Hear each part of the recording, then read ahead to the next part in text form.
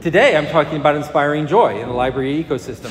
And I don't know, I'm sure when everyone heard that theme, because I believe it's the theme of the upcoming conference, it's a theme. And we all probably looked at it and went, huh, okay. Because I love it, I really do. But it did take me a minute, because joy is not a word that I'm normally associating with sort of professional development and conferences. And so I am a word buff. I love words. I annoy my wife because I look at etymology of words and I say, do you know what that means? And she's like, I know what it means if you tell me what it means, right? And so I wanted to spend a little bit more time on that word that is interesting. It's also appropriate because we're in gingerbread season and we're seeing it everywhere. And it's showing up on, it's all around my house with garland around it. And I wanted to spend a little time thinking and talking about joy. And so as I began looking at this word, I found some sort of obvious things that probably have already been discussed today, so I apologize. But I did make a discovery. The discovery was not that there's a noun form of joy. It turns out there's a noun form of joy, which is kind of like, yeah, I have joy, I give joy, joy is with me, of joy, whatever, right? The sense of happiness, tears of joy, a thing that can cause joy, the joys of Manhattan, etc. So far, so good. Pretty easy. Dave didn't come here for an English lecture, but stick with me. What I didn't know is that joy can be a verb. This is honest God, which is to rejoice. I felt shame that I ever joyed in his discomfort of pain. That might be the most passive-aggressive example of a definition I've ever seen, right? It's not like, I went out and joyed. It's like, no, he was miserable and I joyed in it. We'll stick with that for a minute. However, and I have to be careful, but I am in Texas, and it is Christmas season, so I think it's okay if I bring up the religious use of joy, which is really interesting, coming out of the Jewish tradition, coming out of the Christian tradition, that joy is seen as a gift and a choice in the face of trial. That you choose joy, that you take on joy. So I looked at this and I thought, that's a really interesting, very appropriate use of this word right now in this profession. So what I want to do is I want to sort of walk through those concepts and tell you things you already know. That's kind of my job. So, once again, narcissist, funny hat. It's all good. So, time of trial, the idea of a choice. And the idea of a gift, and it's not just a gift, but it's a gift from a larger force, which we're going to talk about in a moment. So, starting with the obvious, which is in the time of trial, and starting with the obvious, we're in a time of trial. This is really a keystone moment in our profession. And we are, I think, now at the beginning of the end of this moment. I really do believe that. I know I'm also an optimist, but I believe these things, when I first moved to Texas, in fact, when I met Gretchen, we were having a plan meeting, my plan colleagues, we were meeting a plan meeting, and I was just blown away by librarian after librarian talking about the horrors they were going through, talking about the trials they were going through, and it was remarkably upsetting, right? We went from a position of the librarian was either benign neglect, right? Oh, you're a librarian, how nice do you read? Or, oh, you're a librarian, do we still need them? Or, oh, I love libraries because I love to read, you must do that all day. To, we're groomers and we're pedophiles. And that was a really quick transition of which we were completely unprepared for, because human beings are completely unprepared for that kind of assault. And so there's a trial. And the reason I say I think we're at the end of the beginning is not because it's done, not because this is all going to go away, not because we don't, as I will talk about later, have legislation that we have much to do about. But we're at a point now where the shock of it is beginning to subside. Where those who mobilized to use this, and once again, we can have discussions about the trials here in terms of, for political gain, not political gain, them outside, studying that stuff for a moment. We're past the shock of it, and we're now to the point of response, and we're now to the point of considered response. Because the initial response of, no, not me, turned into, we don't censor anything ever, anywhere, all the time, forget it, which has now come into what is our role within the community? And what is our role as professionals? Once again, I believe that there are 3 ways to become a librarian. By degree, that keeps me in job. We'll keep doing that. By job title, congratulations, you're the librarian, right? And by spirit. That we know many people out there that are librarians, not just because they have a well-organized nightstand full of materials alphabetically organized, or the kind that take physical pain when they see people organizing books by color. Right? And I believe the idea in sort of taxonomies and local collection strategies, but even that's like, oh no, that's a step too far. Or worse, did anyone see putting books spine in first? What the hell is that about? Okay, anyway, so librarian by spirit, you get my point. We have a lot of them. In fact, I think, and I'm not very familiar with our current mayor, but I was in this room when they were starting the strategic planning process, and the former mayor came in and eloquently spoke about the power of libraries and what they could do within Austin. And I was like, librarian by spirit. We have these people who really truly believe in the idea of helping and building our communities through knowledge. Right? I think we heard a little bit of that just at our previous speaker. Right? That idea of how we can make this impact. So we're to the point now where we're being able to talk about that's professionalism. We provide a vital service. It's not just whoever gets to yell the loudest. We now have services and collection development policies, and we now have law. We now have 3 for 3 cases where the law is on the side of how librarians work, right? So we're in a place where we do have to renegotiate, as any dynamic profession does, renegotiate our role within the community. One, to highlight that it exists. We now are seeing that this is an important thing. I mean, if anything else, the attacks on libraries have gone from you're quaint and you're obsolete to you clearly have control over the youth of America. I mean, think about the investment of power that these folks have given us. I have chosen this book. We've moved from cats being associated to libraries to like us sitting and stroking them in a chair looking out as our control. You want genderqueer, Mr. Bond, right? Whatever it is. So we're moving around this, but it is a time of trial. And to me, the time of trial, this was where it started. Loud voices, public meetings, organized, understanding that, by the way, these are techniques that were developed during the 1930s and 1940s by people like Saul Alinsky and the radicals are being used in this area. We've moved past that. And to me, we've moved into a more dangerous area, which is the trials no longer come from the loud voices in our boardrooms. They come from loud voices in our legislatures. This, to me, is a really interesting moment. And it's a dangerous moment because now we're looking at power. Now, communities, whether they're a community of where you live, a community of where you study, a community of where you work, a community of where you teach, our communities have always had power in our libraries. We have always sought to make our collections and our services reflect our communities, but also reflect all of the community and to enhance the community. Right? If all we were doing is giving the community what my mother, whom I love, lives in a tiny little village outside of Cincinnati, Ohio called Glendale, Ohio. Cincinnati? All right, very good. So I grew up in Cincinnati. To let you know what this, and I'm just going to tell you, let me put my silver spoon right here on display for a moment. Glendale is where, if you've ever heard of the company Procter & Gamble, Tide, right?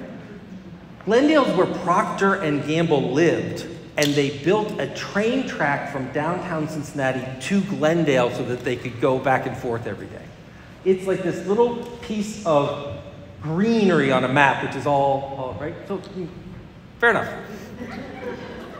Around Glendale, there are about like 10 different public libraries. But to be a good community, they needed a library. So, of course, they built a library. They didn't actually build, they took a community center, and they were going to have a library by volunteers. And what did they do? They went to the community and said, we're building a library. And what they asked for was not money, they asked for their used books. So they filled this community center full of their used books. And they sat patiently waiting for people to come borrow their own used books. And ironically, they didn't come. It didn't work that way. So we've always known that our collections and our services and our materials is not just about being like the community, but to challenge and force the community to be better. to improve, to learn more, to make smarter decisions, to find meaning, right? That's what it is. And this concept of neutrality and unbiased and objective, throw it away. Because the other good point, and I think there are good points to these trials, is that we've learned that what we used to call neutrality, objectivity, and bias was not true. At best, it was a reflection of a majority narrative of the world. And what we have found, though, is when we say things like for all, when we say things like collecting controversial materials because communities need to be informed, as we've begun to restate our principles, we've gone away from the idea that we are sort of metaphysically neutral, that somehow just we're granted as librarians we are now neutral. It's a very passive concept. We are not.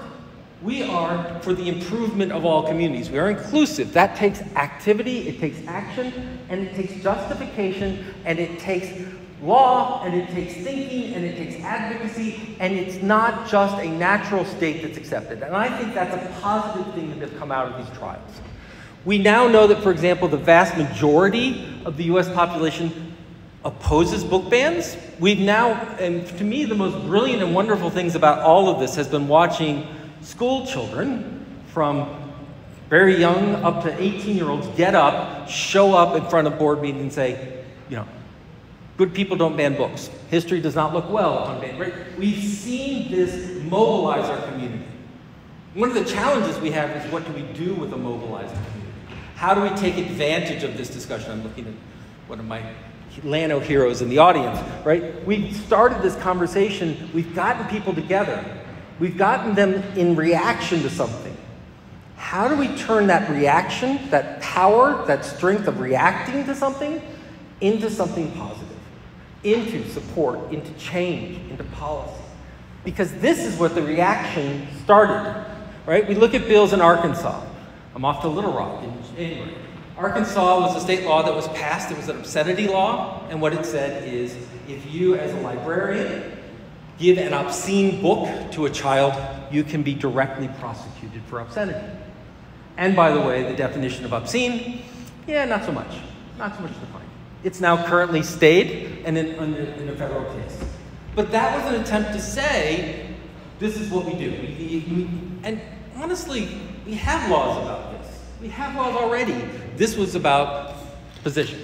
Missouri has a nice little law that says things like you can't buy sexually explicit books for minors in school libraries, defining sex in a really limited manner. And then it's got this little escape clause that says, unless it has artistic value. And so that's also currently under review. And then, of course, Texas, we'll just leave that one there. And then we've got the rest of our day. But in Florida, this is the Don't Say Gay bill, which is the idea of how representation, inclusivity, diversity, equity, et cetera, can happen in the classroom and how that impacts that. So we've now seen this enter into a legal strategy. Now, the bad news is, I don't think we're thrilled with these bills. The good news is, most of the bills have been in some way stopped or halted because we have legal guardrails in place, mostly at the federal level. The other good news is, it sets it in a process of debate and advocacy. Right? It's one thing to have mad people show up at your doorstep and go like this. It's another thing to say, this is the process by which a law gets passed, and its input, its testimony, and material. That's a process that is open. It could be more open, but it's open. So we are clearly in a time of trial. What I will remind you, and we'll come back to in a moment, is it's not just us, right? I don't know about you, but I have a hard time watching the nightly news. Right? We're in a time of ideological division. We're in a time of war, literal war. We're in a time of refugee crisis. We're in a time of climate crisis. This is a lot. This is a lot. And we forget that as librarians, we're also human beings living in a world where a lot is going on that is pressing on us on a regular basis. We are clearly in a time of trial. We are clearly in a time of stress. I want you to bookmark this for a moment. We'll come back to it in a second. So, the other part that I take from this definition, from this tradition, is that joy is a choice. And I really appreciate this. There's speakers that talk about the difference between joy and happiness. Happiness is an emotion. Happiness is something you feel. Happiness sort of happens. Joy is a choice. And when we think about choice, we need to think about what is our response to challenges coming before us. And I know you had a session earlier today on AI, so let me do a bad job of trying to repeat parts of it. But let's bring up AI. This is one of my favorite pictures of myself. I decided not to wear the third arm today because it freaks people out. Right? But this is when people look at AI, when people look at images, this is hilarious. I mean, it's just like, you're like, yeah, it's going to take over the world. I should have put this picture up. I thought for fun I would do my Christmas card this year. I'd have AI-generated images. And I'll show it to you later. But I said, a family of 4. The father is bald with a beard. The mother is female with Italian and 2 boys that are tall. And I swear to God, not only did it have more arms than were allotted, but it had more people. And it had 5 different people on the picture, and one of the best responses was, yeah, it's going to take over the world. It can't even count, right?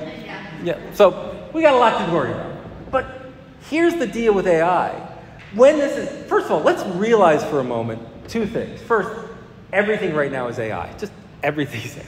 If you look at this image, every slide up here has had AI as part of it. Even the boring ones with just text came from built into PowerPoint. In fact, the swirly book at the beginning, I typed into a blank slide, joy in the library ecosystem, and it said, how about this? That first slide is literally designed by an AI system built into the latest version of Microsoft. The stupid bullets of choice and whatever is designed by a layout that Microsoft suggests for design criteria. And then, of course, images being produced. So AI is everywhere. And this is just what we've seen. AI is in your watch. AI is in your phone. If you listen to Spotify, I don't know if I have any Spotify friends, did you get yesterday the disappointing news of what you've listened to the most this year? I'm a Brandy Carlisle. Awesome. But however, my genre is soft rock. And I'm like, because like in February I had an ABBA moment. I mean, that was, and now I'm forever branded as soft rock. It's just like going through Instagram. It's like, for a month it was just all ADHD going back and forth, which clearly fits. But still, I wanted to see dancing videos. So, but AI's everywhere where we're getting there. And another thing you realize is when AI sort of burst on the scene where people could silently pay attention to it was ChatGPT. ChatGPT literally just celebrated its first birthday. It's been 1 year since we talked about ChatGPT, since we've talked about image generation, since we've integrated into Photoshop, since we've integrated into Microsoft. That's 1 year of task, right? That's a lot, and that's quick. And we have a choice. We can look at AI, and we can say, that's an existential crisis, that's a challenge, that's going to be what puts us out of business. I was just talking to my colleague at Austin, who said that you start it's the lights I'm pretending to. You start your reference transactions with a ChatGPT message, right? Is that all right for me to repeat? I'm sorry. Don't tell her boss. She's not here, right? No. All right, we're good. Great. To be clear, it's a brilliant strategy because it identified keywords that you can then take and do other referencing databases. And it's kind of the Wikipedia approach, right? It's smart. It's brilliant.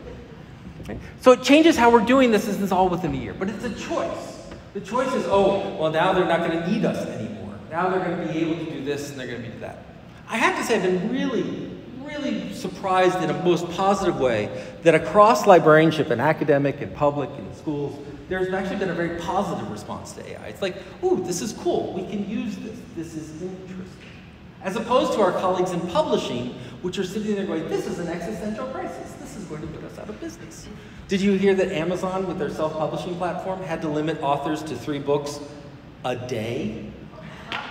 You could only submit 3 books a day. Now, to be clear, when you come up with a rule that you can only do 3, that means someone was doing a lot more than 3 at a time. And, I mean, Danielle Steele can only write so fast. Anyway, and now she really can. But anyway, so it's a choice about what are we going to do about this technology? How are we going to look at this? I think that some of the amazing positive things we can do in AI against when we look at this, instead of looking as a trial, is we can choose to look at it as an opportunity. Storytelling. Once again, I'm sitting there going, every part of this was generated by AI. I was an illustration major when I was an undergraduate. I could never have painted something this nice, and it took 58 milliseconds. But now I can use it to prove a point, and I can let something else create it. I can let ChatGPT, when I have that writer's block, give me the first paragraph to at least begin to edit and react to. I can take someone who doesn't have high literacy skills, and they can come in, they can enter their ideas, generate a script, input, create an automatic narration, drop that into an image generator, and they can begin to share their life experience where before they were muted by their abilities. That's something different. One of the things that we're seeing in higher education is, of course, lots of new AI programs. Come get your master's, come get your undergraduate program, come get your, right? But what's amazing is they're not in computer science departments. There's now a data science program coming out of psychology at the University of Texas. What they're realizing is what ChatGPT and these AI systems do better even than cribbing your next term paper, they write code. You can go in and say, I'm doing a website, I want this code, and it will generate for you even if you've never typed a line of code before. So now when you want to express something, when you want to build a new website, if you go to Wix and get a free website, it says, oh, tell me about your business. Type, type, type, type, type. How does this look? Oh, that's awesome. Right? So it can be used to enhance storytelling, to get our communities to have their authentic voices represented in our collections, represented in our communities, and amplified out. Training, there's a huge opportunity in terms of how do we prepare people to work in this environment? How do we get them to see this opportunity? Small businesses now need everything from the Austin Community College to the University of Texas to their local library to the school library to come in and say, I do business X. I have no idea what I'm going to do in this world. My wife is a travel agent, right? By the way, if you ever get the comment about, do we still need librarians? Be a travel agent. It gets... Of course, being a travel agent, they also get to spend $50 a day to go on cruises, so it's okay. They cry themselves over a margarita. But my son and I were arguing about AI and how it's going to destroy the world, as one does. And she's saying that she's kind of like, tell me why this matters to me. And I pulled up my phone, I pulled up the ChatGPT app, I said, I need a social media post about going to vacation in Greece. And it wrote a paste, the hashtag, and generated an image, and I showed it to her. She goes, that just saved me an hour. And that just saved me, right? And you're a one-off librarian. I'm sure we already had conversations, my colleague, talking about how you can use it to generate email, right? It saves time, right? So that's training that we can do within our community. And partnering is the important part. Because if I can work with her as a travel agent, and she comes into the library, and I can begin doing that training, she goes, I need to know more.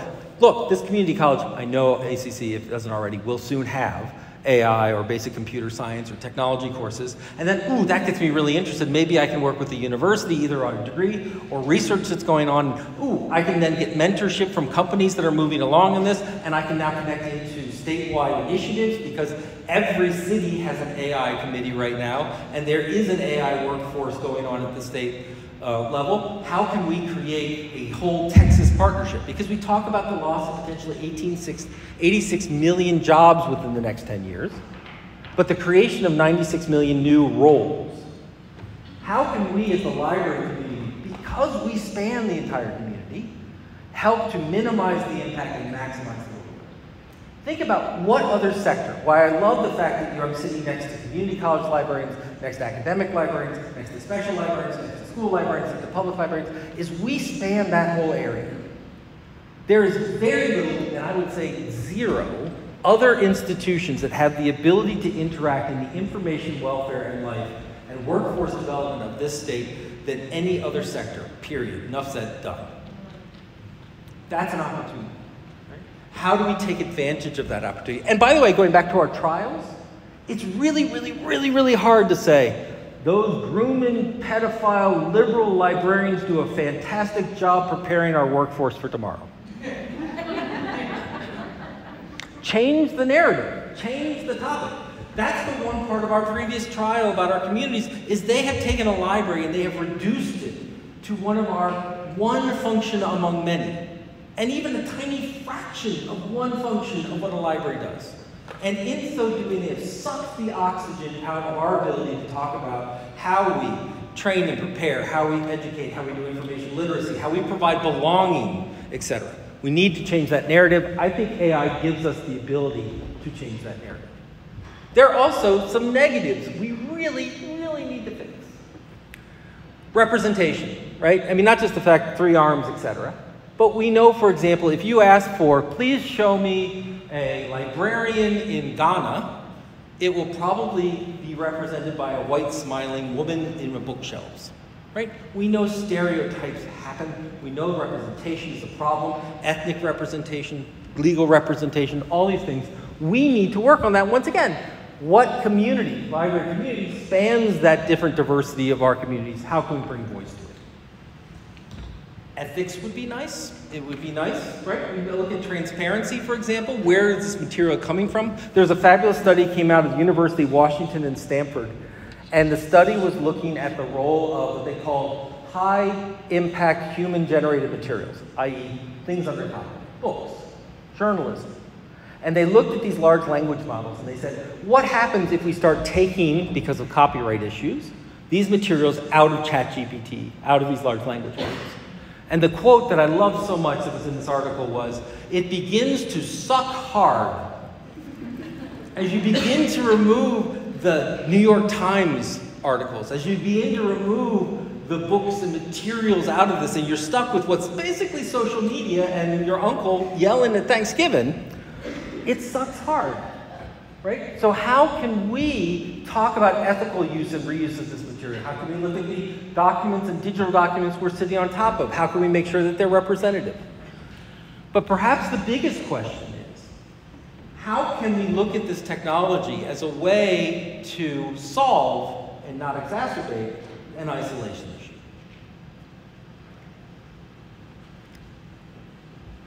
Stick a pin in that for a moment. So pin number 1, the world sucks. Pin number 2, AI needs some help. Number 3 is of this concept. It's a time of trial, check.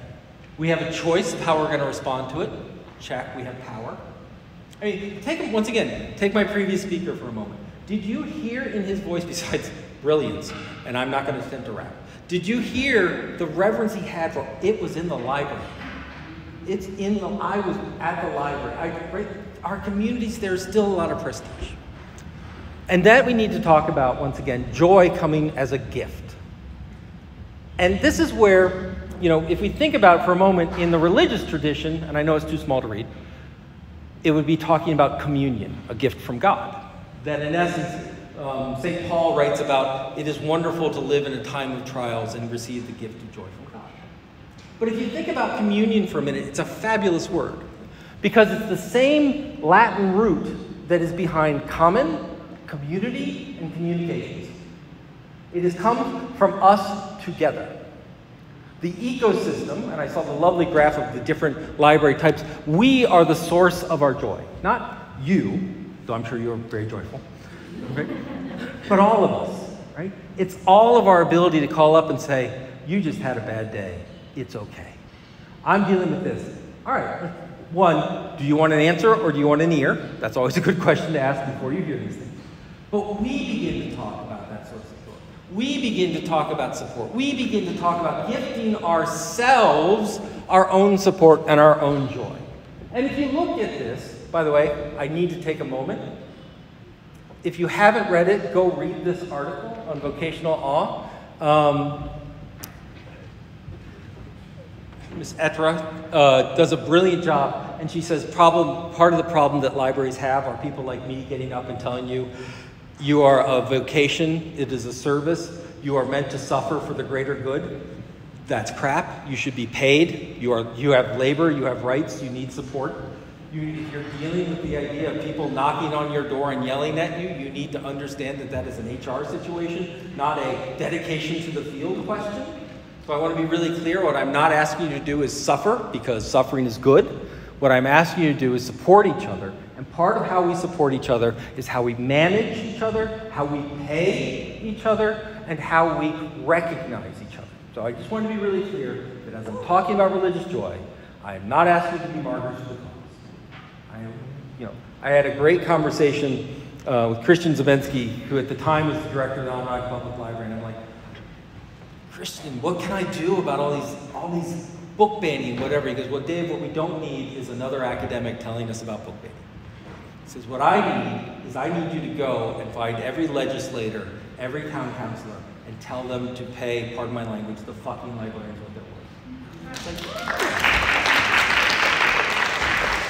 So, I just wanted to get, great article, go read it. I just wanted to get that my call is not for you to suffer. My call is for us to support each other. And when you look at how we do it, these are some great examples.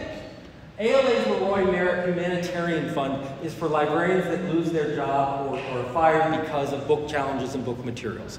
If you are in a position and you need legal help, this is a group fund from the library community that is going to their intellectual property office to support individuals financially and in other ways in terms of fighting these materials. This is brilliant. This is community providing joy. If you look at TLA's Texans Right to Read, we have a social media post, we're rallying, we're grading effort. I mean, I'm looking at a president and an incoming president, and I'm doing what Shirley's doing with Texas Library Association. There's a lot of time spent on how we can back people up. And this is a way that we can gift joy to other people. Talker's work is amazing, but particularly they're collecting all voices, where they're doing workshops talking about collection development, talking about how to support collection development. Every library's campaign where they are a political action committee and they are going and fighting for school board members that understand this, fighting for different materials. We have a community that's doing things. Back to that beginning of the end. At the beginning we didn't, now we're beginning to support ourselves. We're beginning to gift ourselves with joy. Because ultimately this is where most of the gifts come from, which is the communities that we serve. Let me take a moment, just because I promise to do it every time I'm in this building. Stop calling them customers. Yeah, they're watching. Here's why I don't like customers. I get the idea that we want to treat them well. I get the idea we want to give them service, we make them feel special. We want to give them the best of what commercial services do. But the underlying goal we do it is not for more transactions. The benefit of being nice to someone is not they checked out more books. The benefit of connecting and building relationships with our communities is not for some ulterior motive. It is for the benefit of that community member. That's why I use the word member, community member. But call them neighbors, call them students, call them faculty, call them friends, call them what you want. And frankly, call them customers, I don't care. But in our hearts, we have to understand that the goal is not more transactions, more connections, more relations. The goal is better lives in these individuals. And what I'm amazed by, why I love being part of this profession, is when I look at it and I look at how people get their joy, they get their joy from that community. Every librarian sitting in this seat has the story. The story is that time that you know you changed someone's life. And you pull that story out when there's a bathroom issue, right? You pull that story out when they're knocking on your door. You pull that story out when it's a late night. You pull that story when you did a great program and no one showed up. You do in your darkest times and your trials, you pull out that story of when that child came and that book that you recommended to them changed their life. That book, that time when you helped a woman escape an abusive relationship by connecting them to social resources. When you talked about a group of widows and you created a community for them to come and do mutual support, even though you called it a book club, you knew what it really was. That story comes from them. That's the gift that they give. And they don't even know they're giving it most of the time. That's the power of what we do. And I don't care, once again, if you're in a law firm, if you're in a hospital, if you're in a public library, if you're in a school library, we all have that story. And we need to worry about the community as well. Because just as we look at this community and ask it to gift us joy, and we choose to accept it in a time of trial, we have to also recognize that right now, these communities are in time of trial. Remember I mentioned about AI and I talked about the idea of we need to worry about isolation? Are we looking at the same organizations building AI systems, Apple, Meta, Google, Microsoft, that also promised that social media would connect us together and instead have exchanged the idea of connection with conflict? where they promised the idea of creating community. What they realized is they created engagement. Engagement is a monetized amount of time and eyeballs on ads. They realized they could do that better by getting you angry than by getting you connected. These are the same institutions that are now saying, don't worry about AI, we got this. I'm not worried about 3 arms. I'm not really worried about my bad Christmas card. I'm worried that as soon that idea about telling that story, using the AI for people to tell their authentic story and share it, people are going to be able to create a story that they live in alone. We already know that, for example, in gaming, and I love when he talked about kindergartners. I'm like, well, when I dropped my child off at kindergarten 20 years ago, my kids are gamers. And they say it's a different world now. It used to be trying to program a boss, and then what you're really trying to do is figure out where the program has got right trick. Now with AI, it's tough. Those games have become more engaging. Those games have become more absorptive of people's attention.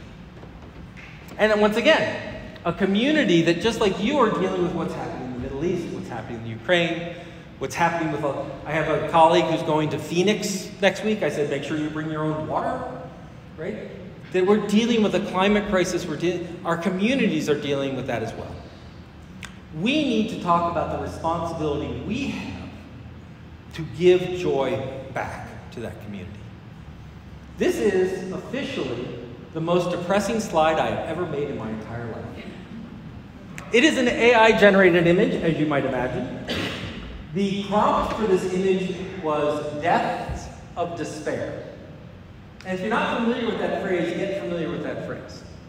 That phrase comes from, first, a series of Princeton economists who were looking at data. And they were looking at data around mortality and lifespan. And it turns out that since about 1900, the way you define an industrialized nation is by an ever-decreasing mortality rate and an ever-increasing lifespan. We live longer. Now, during the 1918 flu and war, we dipped a bit, but since then, we live longer. And they looked at this data, and they found out that starting in 1990, that mortality rate was going back up, and the lifespans were going back down. And they began to look at it, and they began to say, is this a generalized trend? And what they first found was that in white men, middle-aged men, mortality was going up. By the way, since that, as you'll see in this graph, and these slides will be online, but you'll see that it's not just white males, it is people of any ethnic, but it's middle-aged folks. And what they found in these middle-aged folks is an increasing mortality rate. But it wasn't just that they were dying of heart disease. In fact, part of the reason that our mortality rate has gone down over a century has been heart care. We've gotten better at keeping people alive by giving them statins, lowering their cholesterol, being able to do surgical interventions. We've solved many cancers, right? We've done this. And they said, well, why are these people dying? Suicide, drug overdoses, complications of alcoholism. What they called deaths of despair was the increase in mortality rate in our communities were coming from people who were in despair. And they were turning to drugs and suicide and alcohol as a way of numbing that despair. And these numbers are going up. And they kept looking and saying, what else is happening? And what they found is it wasn't white, and it wasn't male, and it wasn't this, and it wasn't that, and it wasn't rural, and it wasn't urban. Turns out it was 4-year college degrees. Now that's not a causation, but what they found is that if you look at the mortality rates in populations with those that middle-aged folks who do and don't have a college degree, they found a marked increase in deaths of despair among those without the 4-year degrees. Another fabulous book, since we're in the right crowd for this, called After the Fall of the Ivory Tower, talks about higher education, because the answer is, I'm the problem. It's me. It's a Taylor Swift moment. Before World War II, going to college was rare, and it was considered meritorious, primarily by those who could afford to call themselves meritorious. After World War II, with the GI Bill, which was for the white soldiers returning, soon enough, most soldiers returning, we saw a massive increase in public higher education. College became accessible to all because the state picked up the price. During the 1960s in California, a certain governor at the time named Ronald Reagan decided that in fact you're benefiting from your college degree because it's setting you up for jobs, etc. So you should take on part of that cost. And so we went from the idea of the state supporting higher education to the state supporting partial higher education, and we released higher education to do what it does so well, which is charge you more and more and more for it. And so we've seen tuition skyrocket. We've seen healthcare skyrocket. We've seen a lot of reasons. But what happened was the myth of meritocracy never went away. We kept this idea that if you go to college and you work hard and you study hard, you get good grades, and you get through college, you'll have a good job. And we have lots of data to show it. If you want to know how to earn more over a lifetime, get a 4-year degree. Period. Enough said. Done. It's in the data. Even with the debt, which is horrendous and unethical. But I still take my paycheck and I can sleep at night. I don't know how. So we've made college more and more inaccessible. But what we've done is said, not because you couldn't afford it, not because we're charging you too much, but because you didn't have merit. You didn't get your scholarship. You didn't get your top grade. You're not in the top 10% graduating class in your high school in Texas. We've defined college as merit. And so when you are now without merit, growing in middle age with debt, growing in middle age where you're seeing opioid epidemics, you're seeing less opportunity, you're seeing all of these things, you see greater mortality. Surgeon General put out a report recently talking about the epidemic of loneliness, which is connected, which is not only you're not meritorious, but in fact, you're alone with those thoughts. You're less connected. The idea that loneliness could have the same effect on mortality rates as smoking 12 cigarettes a day has on your mortality rate. We now have actual, honest-to-God data that demonstrates social disconnectedness directly linked to early death in this world. I know, we're talking about joy. Stick with me.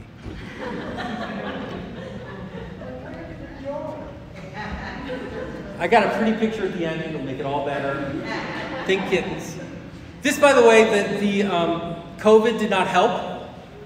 This is the dark line is when people were asked about their depression and anxiety symptoms before COVID. Almost 80% said they had no sense of, and it was percent of adults with depression symptoms. This is after COVID, the light one. Severe, moderately severe, moderate, they all went up. It made them even more isolated. So, what we must ensure when we look at that choice of AI, when we look at the choice of what we do, when we look at the choice of services, we must ensure that the same tech giants that embraced confrontation for engagement don't use AI to isolate and disconnect. Here's the joy. Here's the thing. I've been in this is my quarter century as a professor. This year. For all that quarter century, I've talked about and built libraries, and been advocate for libraries. I've written books on libraries. I've talked about libraries. I've given hymns and sermons on libraries. And at the end of the day, I always come up with vague things like, we make the community more literate. We make the community, democracy's good. Oh, wow, libraries, warm, fuzzy, yay. You want to give joy back to our community. You want to talk about the mission of a library. The mission of a library is to save lives. Right? The joy is saving a life. When people come into this building, I don't give a damn if they get a book. I don't give a damn if they sit in a corner. I do give a damn if they don't talk to anyone. I see Director Weeks has joined us. My first time meeting Director Weeks is he walked me through this building, and every time he passed a human, I met him, but I walked in at 10 o'clock and I said, I've got a meeting with President Weeks.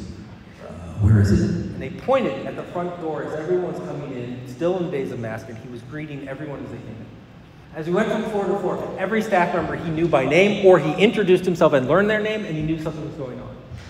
He ran the connected community. Congratulations, sir. It's amazing.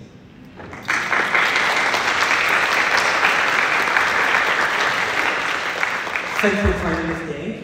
Gretchen's down the front. When I went to New Braunfels, you showed me through a beautiful facility, and you talked about the idea of a rec center that was on the other side of town. and how this was a place where, particularly the Latino community, but a community came on a regular basis, and the question was what to do with it. And the answer was, we're just going to do it. And there was a lot of discussion about, well, is that what a library does, et cetera? And the answer that you got your staff to, which is amazing, is no, that's a community. That's what we do. We're there. And now you've just opened the new facility, correct? Congratulations. Brilliant. I can keep going, and you wish I did, but stick with me, right? As we look across, as you look at your stories, as you look at your opportunities, what you take as, well, of course we make people connected. Of course we introduce people. That's just what nice people do. That is saving lives. What we can talk about, whether it's ACC for people who can't afford the University of Texas, by God, they can come and get an education. And when they're there, they're going to have librarians that let them know they matter. Right? I can talk about the people who go into a medical setting, and when they get the diagnosis from the doctor, the first thing they want to do is search Google for whatever the ailment is. And I know librarians will walk into that room and go, all right, let's do it together. This one's an ad. Crystals are not going to take care of that tumor. I'm sorry. Right? They walk that through it, and they provide information therapy. School librarians, God bless you, school librarians. First of all, you're all brilliant, but I particularly want to call out the middle school librarians. They walk into your buildings picking boogers, and then they start to smell, and hair comes out in interesting places. And I can tell you story after story of school libraries that become the refuge for the interesting people in school. Right? I talked to Sue Kowalski, who runs one in Pine Grove in upstate New York, and she said they came to me and they wanted to do a talent show. And I know these kids, they don't have a talent. But by God, she did it. And she even tells the story about one kid who was singing and kept backing up from the audience because he was nervous, and his head got caught in books behind him, and he's like singing and struggling, whatever. It's like the best story ever. And if you want to talk about joy, other people's suffering is it. But that kid, after they got down, after their hair was cut away from the book, said, I got to sing. I got to share. I got to tell the story. We need to give joy back to our communities. We need to talk about choosing joy in what we do in our profession. We need to talk about choosing joy in how we face our trials, and we need to be together to make that happen. But we have to understand that the ultimate source of our joy comes from the communities that we serve. Whether that community is where they live, where they study, where they work, doesn't matter. That's where the joy comes from. And we connect them, and it's not just so they get a book or they get a transaction or they read or they whatever. They walk out of this building knowing that they are better and they are loved, for lack of a better word, that they matter. That's the connection we can do. So next time when the budget happens, and next time when they come talking about a First Amendment audit, etc., you can say, excuse me, I'm a little busy saving lives over here. Because we're building and creating the future that we want.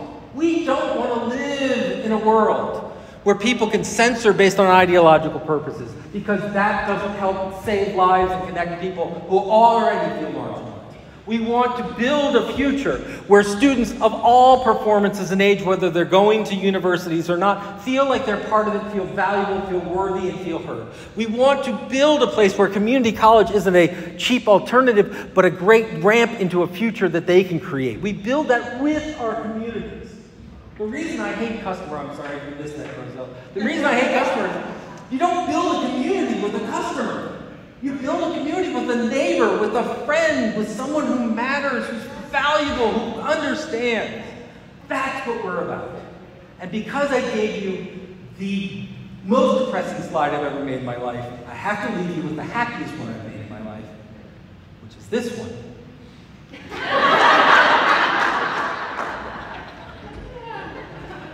Joy. If you want to talk about the trials that we are in, if you want to talk about how we choose things, and if you want to talk about a gift, I look at this room as my gift to me, my origin of joy. When I understand what you do on a daily basis, and when it's dealing with the bathroom issue, and when it's dealing with the person who still can't figure out how to click a mouse, and all that other stuff, understand that you matter. And that in a in a honest-to-God, data-driven, we have honest evidence, causal way, you save lives. That is a matter of joy. Thank you for your time. I appreciate it.